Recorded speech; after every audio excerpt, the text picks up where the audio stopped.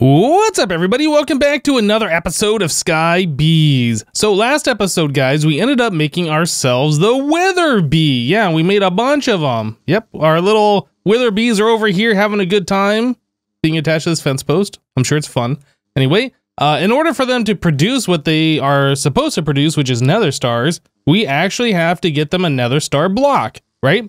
So in order for us to do that, we need 9 nether stars, which means we have to kill 9 wither bosses. All right, so in order for us to kill wither bosses, I was kind of hinting at last episode, we are going to take a look at using the vanilla mechanic where you can spawn a wither boss inside a flat bedrock, right? And they're like trapped inside of it, and as they shoot, they're shooting inside of it, so it doesn't like hurt anything around. Yeah. In order for this to work, though, we are going to need to get ourselves 2 wither-proof blocks to put in the top center of this 3x3. So directly below our white elevator here, 2 blocks down, so it's on top. Well, I mean 2 blocks tall, so it's on top of the bedrock. All right. So in order for us to do that, let's take a look. We need to get ourselves, what is it called? Wither-proof blocks, right? We've made one of these. That's what our wither skeleton bees are using. Each one of these requires us to have 4 steel scaffolding, right? And then a steel scaffolding requires a whole bunch of steel. Now, I was going to go and just cook up a whole bunch of steel in our immersive engineering machines over here. I don't know how much we have in these, or if we have any at all in here. It doesn't look like we have any. Okay, so if we come upstairs and we took a look at our supply of steel, we are sitting at 6. Not so good. Now, anyway, like I was saying, I was thinking about just cooking up a bunch more iron and turning into steel and waiting all the time, but I figure, you know, there is a steel bee, and we have coal bees already, and we have iron bees already. Let's go ahead and make it a baby, right? And make some steel bees. So, actually, let me eat one of these honey apples, by the way. That food is OP. OP, I like it. All right, so coal, iron, make it a baby, and let's get ourselves our first steel bee. Where is it? Where is it? Is it right there? Oh, it's beautiful. Okay, it's beautiful. So there's our first steel bee. Awesome. I'm gonna go ahead and repeat this 7 more times. We'll get 8 of these in total. We'll start making, or start using these bees to make some steel. Actually, you know what? Let me take a look. Do I need a steel block? Steel bee. Bee flowers. I need a steel block. So I need 9 steel in order for these to make steel. All right, well, let me just once again take a look at how much steel we have. We have 6. I need to cook up 3 more so we can get a steel block. Anyway, I'll be right back. Okay, I'm gonna backtrack just a little bit. While having steel bees is actually good for the future, so we never have to worry about making steel again, I'm still waiting for them to grow up, and it's taken a while. Like, they still got over 2 minutes to become a fully grown adult, and then I'd have to move our other bees over here and all of that stuff. There's a little bit of setup involved, and I decided it was faster just to use the remaining 32 coal coke that we had in here to make steel, right? So there's 12 steel that I've just created. We needed 9 in order to make a block for the steel bees to do something, but since we're not using them at the exact moment, we can use that towards making ourselves the steel frames? What was it called? I can't remember. What are we making? Wither-proof blocks? Let's bookmark this and we'll get rid of this stuff. Yeah, we needed the steel scaffolding. That's what it is, right? So we need 4 of those. We get 6 of those per craft. We need a total of 8 of those. And I think we had 2 remaining from the previous ones that we made. So we only have to do 1 recipe. So I think we are good to go. So we need to make 3 of these and then use 3 of that, doot. And there we go. So there's 8 of those. And we have 9 steel remaining for our steel bees. All right. So we're good to go on that. I went ahead and I made 36 soul sand so we can make the wither bosses, right? So you gotta make them like that. And then you need the wither skeleton skulls. We have the steel scaffolding, so we need to get ourselves the obsidian and then the wither skeleton skulls. So we need the same amount of obsidian as we have the steel scaffolding, so just 8 of these. Very good. How much do we have in here? Yeah, that's right, 1,200 of those. Quite a bit. And how are we doing on the wither skeleton skulls? About over 300. That's great. So we need 27 of those, right? So I'll just grab a full stack, and then, well, I guess I'll grab 2 stacks then. We only need 27. All right, so I can put those away in this other stack that I double clicked out of there away. I think we have everything we need now, so we should be able to make, my crafting table right here. We should be able to make this 2 weatherproof blocks. I need to wait. I guess I'll just use soul sand to stack up. So yeah, we come up here, and then if I place this and that really should be all that we need to do in order to spawn a wither boss under here, and then keep it trapped so it can't go crazy. I'm a little worried. Are you worried? I'm a little worried that something could go wrong. I think I'm gonna make a backup of the world just in case. I did try this in a creative test world, but I'm gonna make a backup of the world just in case. I don't want my entire base ruined from this. But yeah, let me go ahead and do that, and then we will be right back. All right, so a backup of the world has been made, so we're covered in case something goes catastrophically wrong. Hopefully it doesn't. The other thing that we need to do is figure out how we're going to kill the wither boss. We could use our diamond sword, but that's kind of low damage. We have this axe, and this has 15 damage, which is over twice the amount of damage as our diamond sword. So I think we might grab this. It does not have... well, it has sharpness 10 on it. It has looting 5. I don't know if looting will affect the wither boss. It also has capturing. I don't know if we're gonna spawn egg or anything like that. I'm not sure what Hell Infusion 5 does as far as damage is concerned. But we also have this armor too. So I'll go ahead and grab that. Like, if we're gonna die, or if we're gonna have to fight the wither boss, let's try not to die. All right. I think we should be good. The only thing I'm gonna have to do is remove this torch, or at least move that away 1 block like that. Right, so here we go. We need to do this, and that. I do believe the wither boss should, like, spawn where the center block is, so I think that should be all we have to do. Hopefully we don't have a problem. Okay, so the wither boss is spawned right there. It does do the explosion damage. Oh, let me go ahead and turn down the volume. This is gonna be really loud, so I'll turn that down for now. Yeah, I don't think it'll cause any explosion damage outside of the area that it's in, but yeah, it does cause a little bit of player damage or entity damage. So this seems to be going all right. Wither boss is trapped, right? Not doing any damage. Just gonna be slow going, very slow process. Maybe looting will affect this and I won't have to kill it that many times. I don't know, but we have enough stuff where we could do that should we need to. All right, so wither boss is almost dead. And 1 more hit. No, this is the last one. Okay, that's it. We did it. Hard fight. Nether star. There's 1 of them. We need to get 8 more. So, oh, was I using the wrong axe? Oh, I was using the wrong axe. Well, now I want to see how much more damage the right axe will do.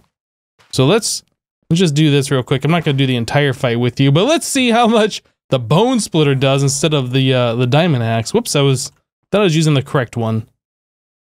All right. And, all right, explodey. And the correct axe, oh yeah, that does way more damage. This will be so much faster. All right, well, I'll get to it. We'll be back. Well, now that 9 wither bosses have been killed, we have our nether stars, so we should be able to turn that into a nether star block, like so. And I removed our dust bees that we had here, like I did with our sand bees, to replace them with the wither skeleton bees. So we can get rid of this, and then we can place that right here. And yeah, we just started putting in the wither bees, I guess, right? So you, and then these 4. Okay, glass, So those are all set, right? We should start getting wither combs as soon as they do their thing. I did have this unlocked, so that piece of dirt that I broke out, I think went into here, now in this pipe. Yeah, we have dirt here.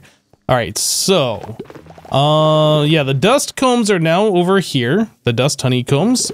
This is just waiting for a new type of comb, which will be the wither star ones. So whenever we get those, that'll populate. And then I also need to get one more drawer for the nether stars to appear in. So let's do that too. I should also check and see if the if that produces some other type of comb or some other type of product besides beeswax, I guess, right? So if we look at wither comb, the uses in the centrifuge, nope, we just get honey and we get beeswax. Everything is all good. All right, so I just need to place this down here so we have a place for the stars to go, and we can just kind of wait for things to happen. All right, I went ahead and I got rid of our wither skeleton bees. Yep, I removed the witherproof block that we had here. I could put the bees in the bee jar, so they're in my inventory now. And we're just chewing through the rest of these combs that we have. So we have 44 here plus a stack here, and I think this pipe holds another stack, so we got a little bit more to go. I'll just let them finish up and collect here before we swap that to another bee. But the important thing is, now that that is done and we are collecting nether stars, we have over a stack now, which is awesome. Now that we have that done, we can take a look at our apiary. Yep, this is the reason why we wanted our nether stars, right? To do the apiary, the tier 1 requires 1 star. The tier 2 requires 4 of the tier 1, so that's 5 stars in total, right? Tier 3 requires those, what is that, 24 stars, I guess, is what that would be. And then tier 4, yeah, it gets to be a lot. Anyway, let's just start off with the tier 1. Let's not get too crazy. We can upgrade over time, but the important thing is to get off of these older hives and switch over to the apiaries. That's what I'd like to do. Now, what's cool about these apiaries is they can contain, let's see, where's it?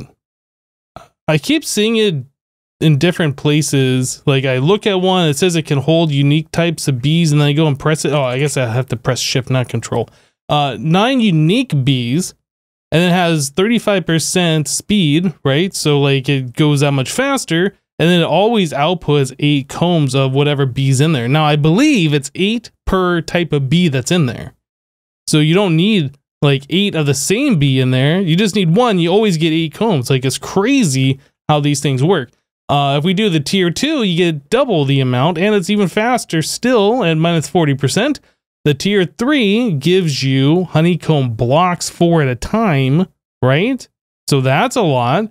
And then the tier 4 gets you 8 honeycomb blocks. I don't know if we're ever going to need resources that fast. But this right here, this will clean up a whole lot of space, and we can make our bee area look a lot nicer. So that's what I'm concerned with. So yeah, we want to go ahead and make ourselves one of these guys. So we need 4 of the tier 4 hives, which I think we have extras that I made upstairs. I can't quite remember if we had 4 of them, but if not, we can probably take some. Oh yeah, we have 7 of them. All right, so we need 4 of those. We need a star, which I did not grab, and then we need some type of honeycomb block. I don't know if you can use the vanilla ones, but we have these that we can use. Those are the vanilla ones, right? We could use, I guess, gravel honeycomb or the ender ones or whatever, but this should work just fine. And then 1 star. All right, so we should be able to craft that now, I think. And yes, there is our apiary. Sweet. Quest completed. Tier 1 apiary. That's really awesome. Now we are going to need an apiary storage. So the way this works is the bees live in the apiary. They are in like an enclosure, and as they produce items, it gets output into the storage. This can be anywhere on the multi-block. But yeah, this is another block that we are going to need. So that's a hopper, 4 chests, and then 4 more honeycomb. Well, that's pretty easy to do. And I think we might have an extra hopper up here. Yes, we have a hopper. Okay, 4 chests, and then 4 of the honeycomb, right? There we go. And storage. We did it. Quest complete. Apiary storage. You know, I didn't even see where the quests were on this. Let's take a look real quick. Is there anything else that we need? This also wants us to make an apiary breeder. I guess this is probably going to be better than the way we've been doing it over here using these fence posts. A little bit cleaner anyway.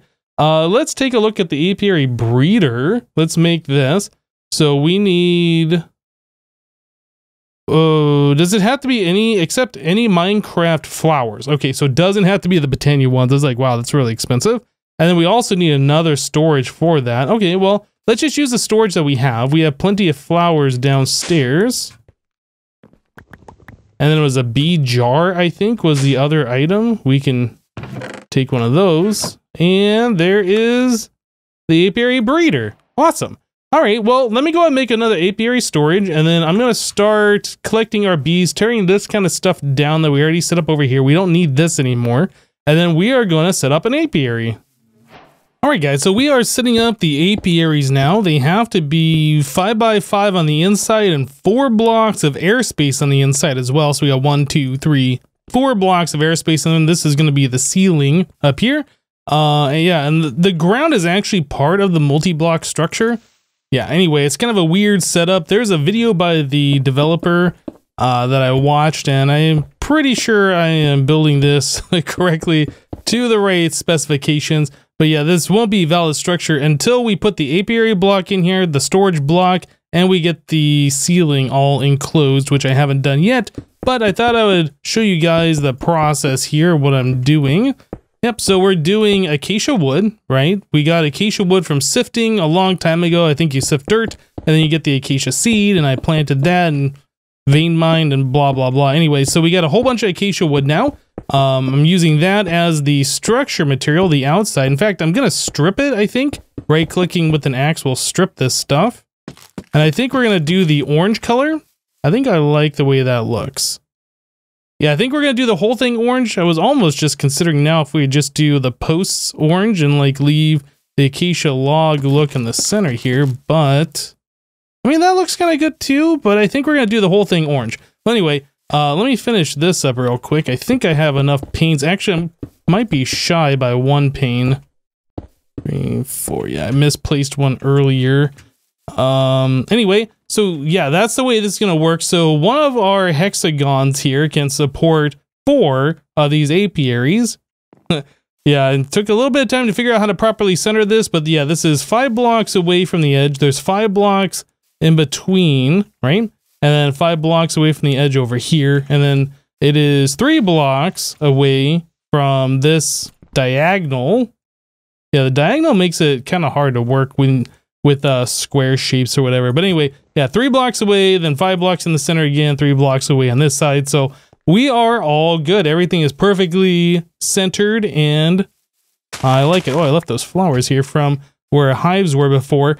Yeah, so I got rid of all the bees. I got rid of the hives that we had there. All the redstone, all that stuff exists over in these chests now. I got rid of some of these vanilla bees. We didn't really need 16 of those. And then, where's the other ones? Yeah, I got rid of some of our gravel ones. We didn't need 16 of those. We still got a whole bunch of these ender bees.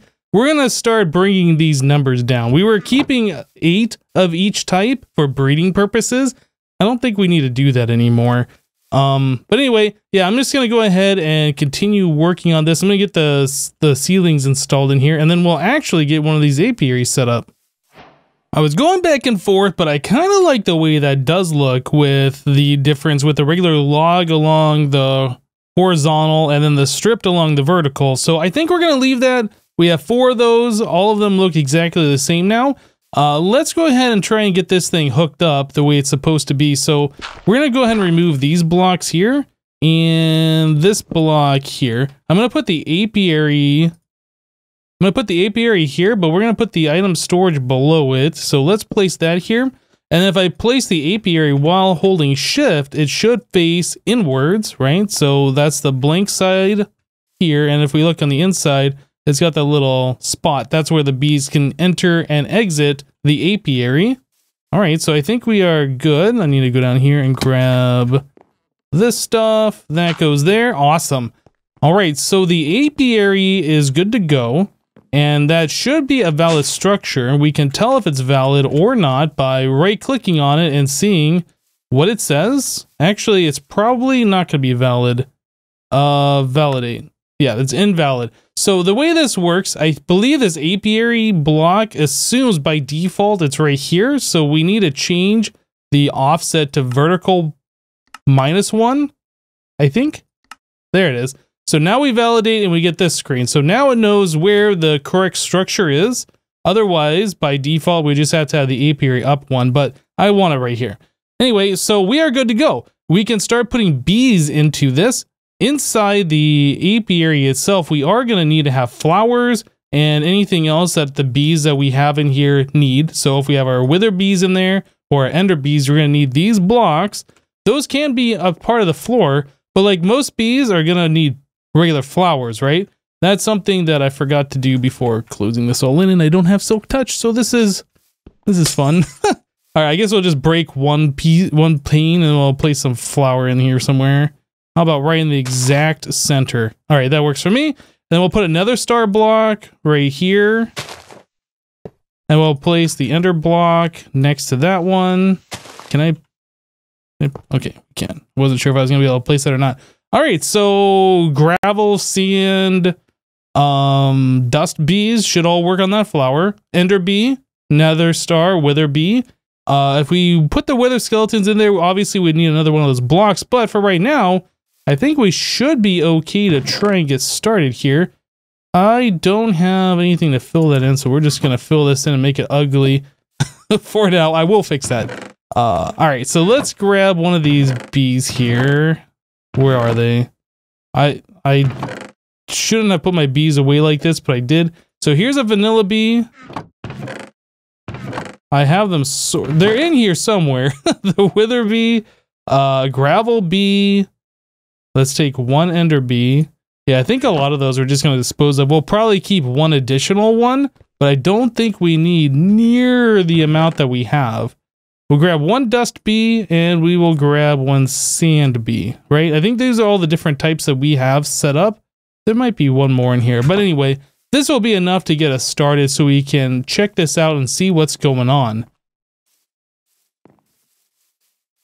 Okay, so to put bees into here, let's start with a wither bee. So I place that, I click import, and by default, the bee is in the hive, but it's locked. It will not be able to escape the hive until I click this button. Now, the reason why they did that is in case you put the bee in there and you're like, oh, I forgot to put a flower down.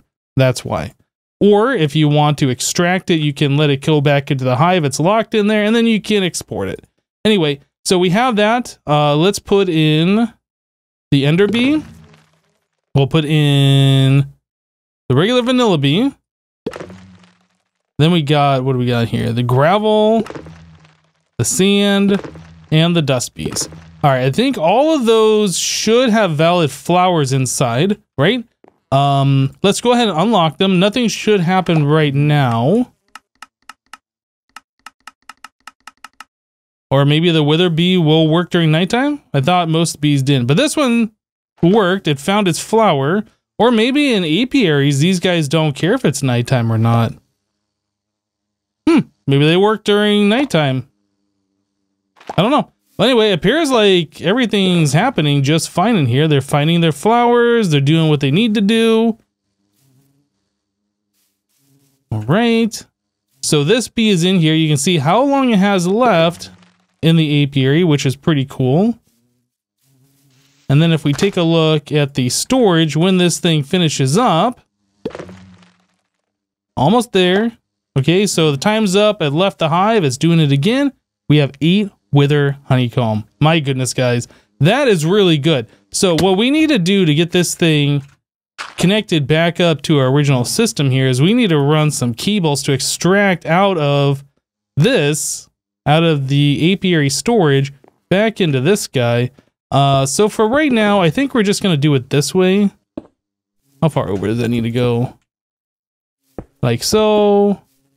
Like so. It's not going to be pretty, but either way, we can rearrange this later. But just to get us going for right now, this should work. And if I click that, we should be able to extract out of this. All those combs end up into our drawers, and everything is working just as it was before, which is really awesome. So all of our other apiaries we can connect to the same pipe, which will connect to the drawer controller just the same way.